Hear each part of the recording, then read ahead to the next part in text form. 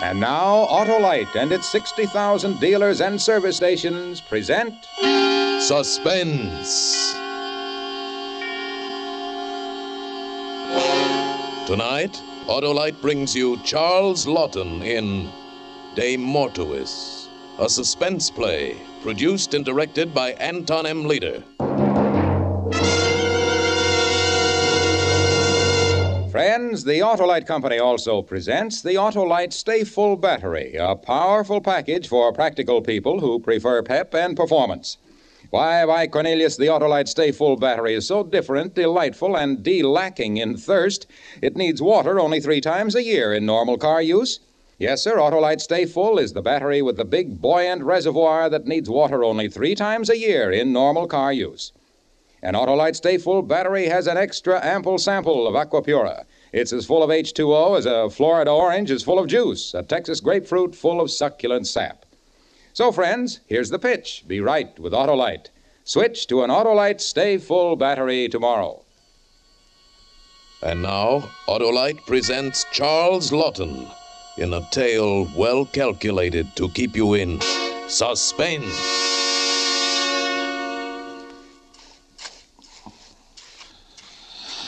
Now a bit more there. A touch of smoothing here.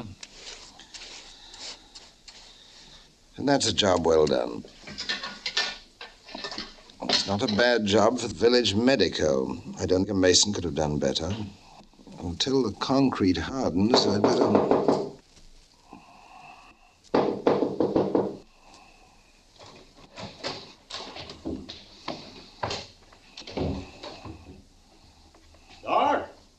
Dr. Rankin? Hello, Dr. Rankin? Looks like there's no one home. Must be someone here. Nobody goes out and leaves the house open. Oh, Doctor would. He trusts people. Oh, we'd better give it up, George. You'd think Irene would be about. She ought to be, by the looks of things. But she's a bad one. I saw her again only last night with that commercial traveler. George. Doctor might be downstairs. The cellar door is open. You think it rude her? Doctor. There you are. Didn't you hear us? I thought I heard someone. I wasn't sure. Well, we were going out after some partridge, and I thought you'd like to come along. We wouldn't have come in the house, only George thought that, seeing as the door was open and all, that someone was home. Aye. So we walked in, and then I saw the cellar door open, and down we came. Where's Irene? Irene? Oh, she's gone visiting. Oh, well then, let's go shooting. Wet concrete. Going in for a bit of masonry, Doc? There's been some water seeping up through this floor. It's an underground spring, perhaps. Underground spring? Why, Doc, I sold you this house, but I never heard of a spring beneath it. Doc, it looks as though Greg built you, it did. Not Doc, I didn't. You know, when he came up from London a year ago, I could tell right away that he was a fine fella. When he and Irene wanted to get married, I sold him the best house in the village. Now, maybe it was only the rains, Greg. Well, I don't know. You certainly went deep enough, Doc. You see, you got a bit of clay on your shovel. That's 4 feet down, the clay. 18 inches, George. Not according to the maps. 4 feet, it says on the Sudbury maps. Well, there's no need to argue the toss. Let's get on with our fowling before the partridge gets tired of waiting, eh, Doc? Well, not today, boys. I've got things to do. Oh. Well, we might as well get along. How's Irene? Oh, she's never been better. She took the afternoon train to North Welsham. To North Welsham? Well, there's no afternoon train to North Welsham. No more than the clay is only 18 feet. Did I say North Welsham? I meant Norwich. Oh, are you friends in Norwich, Doc? Mrs. Slater. She lived next door when Irene was just a child, over on Victoria Cross. Slater? Next door to Irene? No. Oh, that was a long time ago, Greg. Oh, well, I've been in Sudbury all my life, and I've known Irene all my life. Never any Slaters on Victoria Cross. Right, George? Aye. I lived on Victoria Cross myself. Clay's 4 feet down there, same as here. Now, let's drop the whole thing. Maybe the woman married again, and that's why you don't recognize the name. Oh, well, maybe. Well, you better change your mind about the hunting, Doc. Your wife's away on a visit. You just finished filling a hole in the cellar, and... Oh, good heavens, Stuckey. You didn't. 4 feet down to the clay, that's what it is. What are you two fools talking about? Oh, it's not that you didn't have provocation, Doc. We know that. Provocation? Are you suggesting that You stupid fools, you go get the constable and let him start digging. Oh, now, hold on, Doc. It's not as if we mind.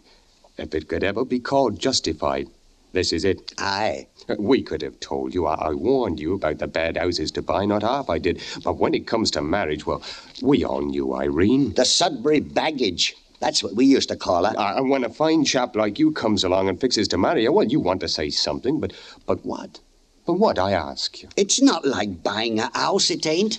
I suppose I am rather old for Irene. Well, you could be a young un and it'll be just the same thing, Doc. Now, not everyone wants the same thing. I'm a sort of a dry chap, and I don't open up easily. And Irene, well, you'd call her kind of gay. Aye, that's one word. She's no housekeeper, I know that, and that's not the only thing a man wants. She enjoys herself. Oh, that she did. And that's what I love about her. She's not very deep mentally. Well, all right, you can say she's stupid. I don't care. She's lazy, no system. Well, I've got plenty of system, enough for both of us. She's enjoyed herself, and it's beautiful and innocent, like a child. If that was all... But you two seem to know that there was more. Why, everyone knows it. George, you just tell him what you saw at the pub. Aye, you know me, Doc. I'm no pub crawler. I'm a single potter. But every night the past week, when I've gone in for my pot of ale, she's been there, and with that Harry Manning, the commercial traveller, who's been at the Lion. Everybody's seen her. The village will be on your side, Doc. Oh, aye. And not that it'll mean much if it comes to a trial. What shall I do? Well, we all make mistakes, Doc. You know, in a way, we got you into it by not saying anything before you married her. And the way I see it, well, it's sort of up to us to help get you out of it. That right, George? Aye. Still, there's such a thing as being an accomplice. No, not the way we'll do it. When we came in here, the street was empty, wasn't it? Aye. And we haven't been down in the cellar. You get that, Doc? We shouted upstairs, but when you didn't answer, we went on after Partridge. We never came down in this cellar. I wish you hadn't. Now, all you have to do, Doc, is say that Irene went for a walk and never come back. And George and I'll say that we saw her driving away with this commercial traveller. What's his name, George? Harry Manning. He was paying his score at the Lion this morning, so I guess he's moving on. The whole village knows about him and Irene. What? So they'll believe that she might leave with him. Well, we better nip off now. We'll go out the back way. I'd cover up that fresh cement if I were you, Doc. Aye, and don't be telling folks the clay is only 18 inches down.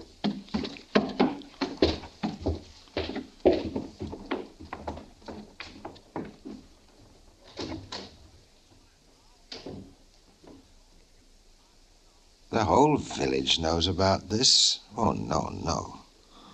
Why did they have to come down here? Why can't they keep their mouths shut? Why tell the patient he has a cancer? Why? I'm back. I'm down here, Irene. Oh, can you beat it? I missed the train. Oh? Which way did you come back? I walked across the field. How do you think? It's twice as far through the village. If you'll drive me to Colchester, maybe I can catch the train there. Maybe. Did you meet anyone coming back? Oh, aren't you finished with that dirty job yet? No. No, I'm afraid that I shall have to take up this floor again. Come on down here, dear. I'll show you.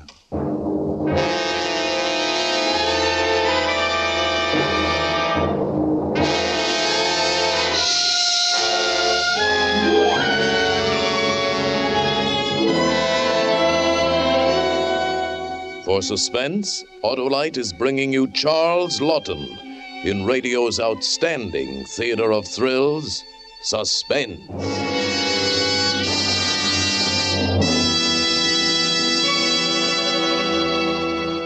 You know, Hap, during that bitter cold spell... Oh, no. Cold spell? Why, this is Southern California. I was in Montana, where zero is another name for prickly heat. Well, I was telling a fellow about how to get summertime operation out of his car. By Cornelius, I said, get one of those Autolite Stay Full batteries with the extra liquid reserve. Friend, there's enough extra water in an Autolite Stay Full battery to irrigate Death Valley or make a rainstorm in the Sahara. Oh, not that much, Harvey. Grabbing his arm, I said those Autolite Stay Full batteries need water only 3 times a year. Yes, sir, only 3 times a year in normal car use. And hanging onto his muffler... Muffler? Well, what kind? The double-chested kind in Montana. Oh. And I told him the extra plates in an Autolite Stay Full battery mean this rugged receptacle has a rapid response and a raft of reserve. And then I said, as the button pulled off his coat, Autolite Stay Full battery... Carlo, that's my coat. Oh, sorry, Hap. Here's your button. Autolite Stay Full batteries are just another one of the 400 automotive, aviation, and marine parts from one of the 28 plants of the Autolite Company. And now, Autolite brings back to our Hollywood soundstage Charles Laughton in De Mortuis, a tale well calculated to keep you in suspense. There you are, Mrs. Green. Be sure you come back next week for another injection, and we'll have you feeling fit in no time. Well, how much will they be, these injections, Doctor? 3 shillings apiece, Mrs. Green. Now, there's no need to pay it right away. We'll see about that later. Oh, now, that's just like you, always doing something for others with never a thought to yourself. You know, Doctor, I was talking to Mrs. Pox about you only the other day. Oh, yes? It's no good, I says, for a man to be living alone. Say what you will about it. A year it is now since that, she left you. Good riddance it was. And it's time you was looking about. Do you mean to say it's really a year since Irene left? You know, the time seems much shorter than that. You know, it's not that we owed with divorce, Doctor, but if there was ever a man justified, you're that man. Justified, you said? You know, it's very odd how a word like that keeps being mentioned. Mrs. Green, I know that you mean well. I'd rather not talk about it if you don't mind. Well, a body can't help thinking. Yes, I'm sure of that. Now, you come in again next week for your injection, and don't you forget. I won't do that, Doctor, and you think I will... Good day, Mrs. Green. Yes? You the doc. Yes, I'm Dr. Rankin. Won't you come in? Don't mind if I do. Now, what seems the trouble, Mr. Manning, Harry Manning. Harry Manning, your name seems familiar. Yeah, I dare say. I'm a commercial traveler. Most of the boys around the villages know me. And a few of the women, I suppose. Well, I wouldn't say no, Doc. You know how it is. I suppose I do. Now, what did you say was wrong, Mr. Manning? Well, I don't rightly know, Doc. Just feeling a bit under the weather. Hit me just as I was driving into Sudbury. So I looked for the nearest doctor, and here I am. So I see. Well, I think I'd better examine you, Mr. Manning. Would you remove your shirt, please? Yeah. Have you been in Sudbury before, Mr. Manning? Yeah. Once a year, Doc, as regular as the calendar. It's a fine little place. Did you say that you just arrived? You haven't checked in at the inn yet? You're my first stop, Doc. Like I said, I was feeling a bit under the weather, and I wanted to check up on it. You see, I wanted to look up an old friend here. I felt I'd better be feeling just right. Oh. Si, maybe you know her, Doc. A downy bit by the name of Irene. Irene? I don't believe I know her. What was her last name? Would you breathe a little deeper, please? You know, she never did tell me her last name. I got the idea she was hammered for proper. Hammered? Yeah, married. Didn't want her old man to know she was out seeing life. Oh, she was a real live chicken, a neat one she was. I'm afraid that I never knew your Irene. Well, I can probably find her by asking down at the pub. They'll know her. No doubt. I imagine you're anxious to find her. You said it, Doc. As soon as you put me to rights, I'll sign in at the Lion, then I'll pop her out the pub. Of course. How long has it been since you've seen a doctor? Oh, 4 or 5 years. Aye. What you trying to tell me, Doc? I'm afraid, Mr. Manning, that your heart is not in the best of condition. Oh, are you trying to tell me that I'm going to pop off? You might live many years, Mr. Manning, but if I were you, I would avoid any sort of excitement. In the meantime, I'll give you something that'll give you temporary relief. You wouldn't be kidding me, would you, Doc? Kidding, Mr. Manning? You know, pulling me leg? Not at all. You may put your shirt on, Mr. Manning. Yeah. How long have I got, Doc? Give it to me straight. Well, that might be difficult to say, Mr. Manning. So many things must be considered in a case like yours. I would say that how long you live depends on the way that you follow my advice. Oh, I'll do anything you say, Doc. Fine. First of all, I want you to take this capsule. Here's some water. Oh, all right. How often do I take them, Doc? I think that one will fix you up for the time. If it doesn't, just come back. I'll give you another one. You mean that just one will do the trick? Say, that's great, Doc. How much do I owe you? 2 shillings. 2 shillings? Certainly reasonable enough. I thought it'd be at least a quid. Here you are. Thank you. With that medicine to fix you up, Mr. Manning, you should have no trouble at all finding your Irene.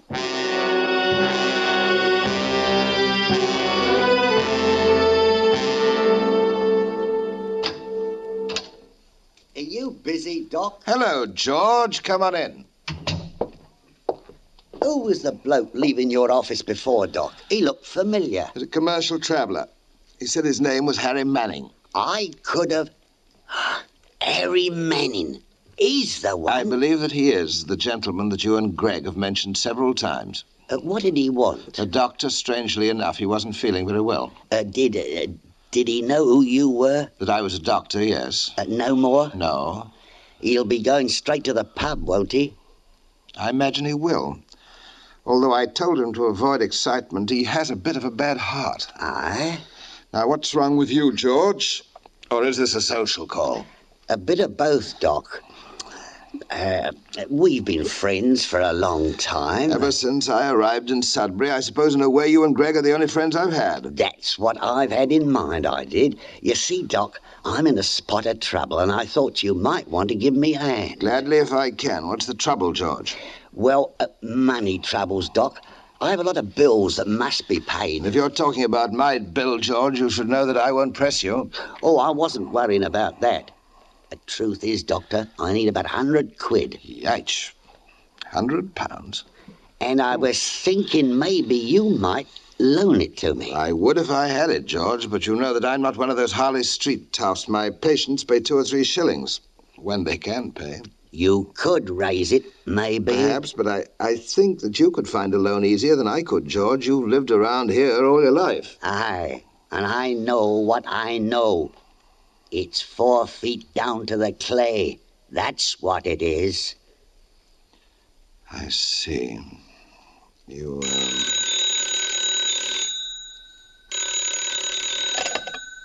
Dr. Rankin? Gregory here, Doc. Thought maybe you'd like to go out after some partridge this afternoon. No, Greg, I don't think that... Yes. Yes, I might at that. It's doing me good to get away from the office. And George is here now. Perhaps he'll go with us. Would you hold on? It's Greg, George. He wants to go hunting. What do you say? What about my 100 quid? Oh, I think I can help you, George. But what about the hunting? I don't care if I do. Fine. George will go with us, too. It'll be like old times, huh? Good. All right, meet at my place. Righto. There's nothing like old friends getting together, is there, George? Aye. Especially when they can help each other. I'll get the money for you. Some way or other. Considering the cause, I guess we might say that almost any method is justified.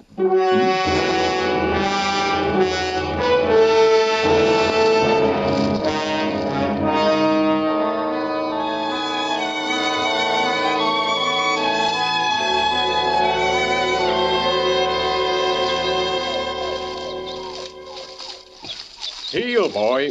Well, there's a bit of a chill today. Should mean a good bag. You and George must have gotten chilled waiting for me. I'm sorry I was a bit late. Oh, well, couldn't be helped. What was the call? Commercial traveler.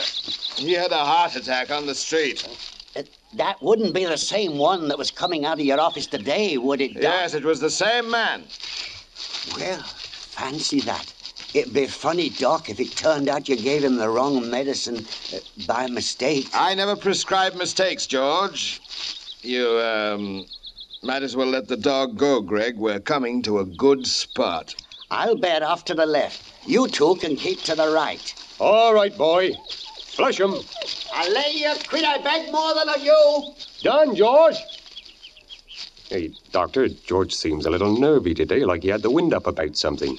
You got an idea what's wrong? No, he seemed all right when he was at my office earlier. Hey, look, the dog's struck a point. Ah, that he has. I'll swing to the right, Greg. That way we'll have them between George and myself, and you'll have them in front.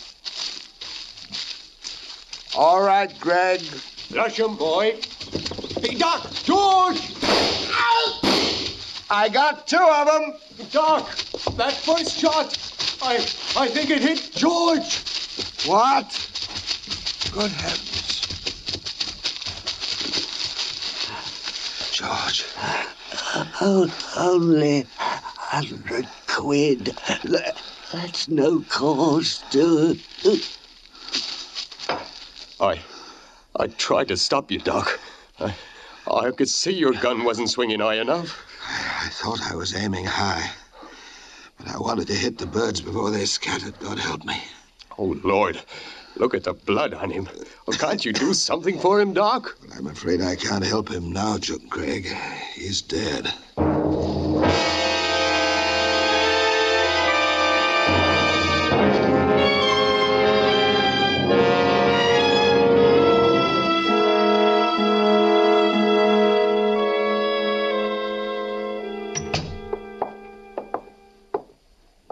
Sit down, Greg. I'll fix some drinks. He was no more than 30 feet away. Just standing there waiting for the birds to flush. I should have seen him.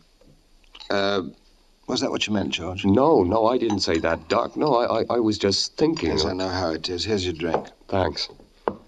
No, I just couldn't drink. Not yet.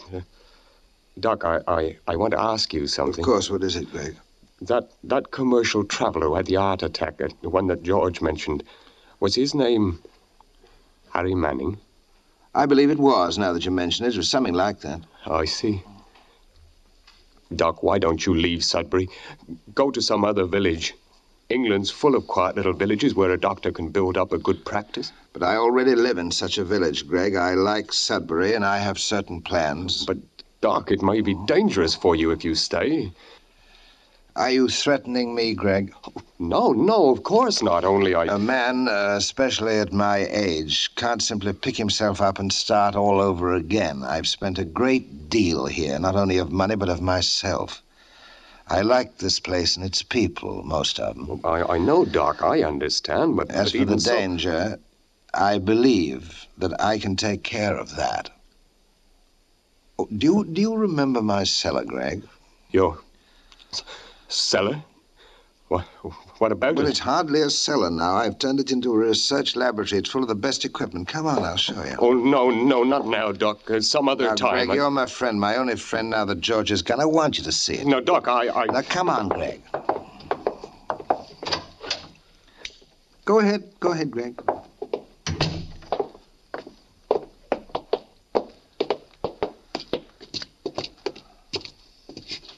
Well, you... What are you talking about? You haven't done anything to the cellar. It's just the same as it was that day. Here, I'm going to... Ow! You're going to what, Greg? What did you do? What did you stick with me with? A hypodermic needle, Greg. It's an honorable symbol of my profession. And don't try to leave, Greg. You'll never make the stairway. Now, you see... Have you killed me? Not yet, Greg. Now, do you feel that I have to kill you, that you know too much and you suspect even more? You got too many secrets to keep to yourself. Is that it, Greg? You did kill that commercial traveler. And then you got to worrying about what George and I knew. Mm-hmm. And then so you killed George, and now you're going to kill me. I should have turned you in a year ago. Yes, you should have, Greg. You see, there was water seeping through the floor. I did find clay only 18 inches down. When you came in that day, I didn't know anything about Irene except that I loved her and was happy. What do you mean? You mean that Irene wasn't? No. Irene was not dead then. You see, Greg, if anyone is guilty of murder, it is you and George. You killed my happiness. It was you who killed Irene through my hand, and it was you who brought up the commercial traveler. Although it was my medicine, it was you who killed him, as surely as if you'd struck him down in the street. Oh, George! Now, George wanted to transfer his secret to his wallet. And you, Greg, when the secret became 3 secrets, you found it too heavy for you. Oh, you're mad, Doctor. You'll never get away with it. With all of us. I came to Sudbury wanting to serve it, to share the sickness and the poverty as well as the simple day-to-day existence of all of you. I asked no more than that. I wanted... Help! Now, you quiet, you fellow. Help! I won't have you spoil things now. Dr. Rankin? Dr. Rankin? Well, he's here. There's no doubt about it. The door was open. Unless he went out on a hurry call. Dr. Rankin, It's Constable Saunders. I guess he is out. There's no great hurry on this anyway, Constable. Why don't I come back in the morning? All right, then. Come along.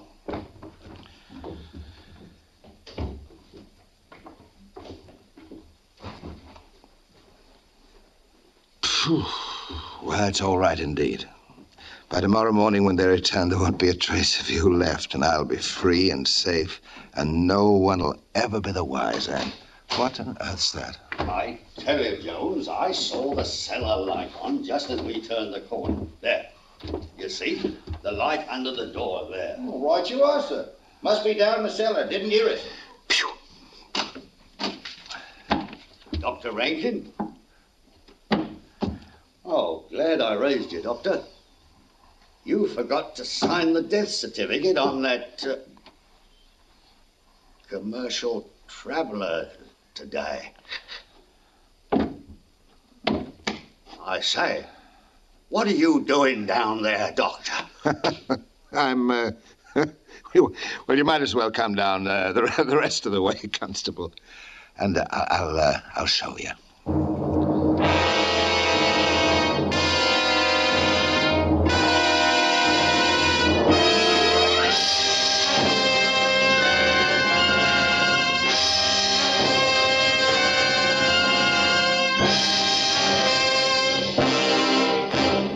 Thank you, Charles Laughton, for a splendid performance. Say, Harlow, before Charles Laughton returns, won't you tell everyone the advice you have for them? All right, Hap. Friends, get a dandy, dynamic, dependable Autolite Stay Full battery with an extra water reserve. It's power-packed for pep and performance in sun, snow, sleet, or suspense. You forgot another S, Harlow. Service. Service indeed, Hap, and that reminds me, Autolite makes complete electrical systems for many makes of America's finest cars. Generators, batteries, starting motors, coils, distributors, all ignition engineered to meet the highest standards of leading automotive engineers. So, folks, tomorrow's the day to treat your car to an expert motor tune-up. Visit your local Autolite service station listed in your classified telephone directory, or the dealer who sells your make of car, and be sure to specify original factory parts, the lifeline of your car. Always remember, Autolite means batteries. Stay full batteries. Autolite means spark plugs. Ignition-engineered resistor spark plugs. Autolite means ignition system. The lifeline of your car.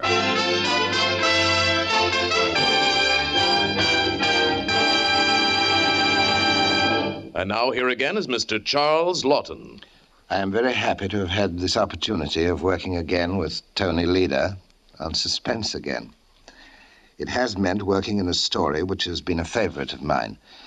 De Mortuis has long been a well-loved story, but next week you will be hearing the story of a current novel, when radio's outstanding theater of thrills will bring you Miss Jane Wyman. Wonderful. In a special adaptation of Pat McGurr's Catch Me If You Can. Another gripping study in Suspense. Charles Laughton will soon be seen in the A&T film production The Man in the Eiffel Tower. Tonight's suspense play was by John Collier and was adapted for radio by Ken Crossan. Music was composed by Lucien Morawek and conducted by Lud Gluskin. The entire production was under the direction of Anton M. Leader. In the coming weeks, Suspense will present such stars as James Mason, Van Heflin, Jimmy Stewart, and many others.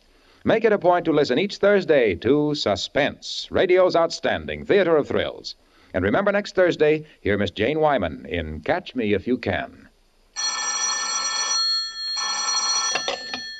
You will find Autolite battery dealers listed in your classified telephone directory under batteries. You're right with Autolite. This is CBS, the Columbia Broadcasting System.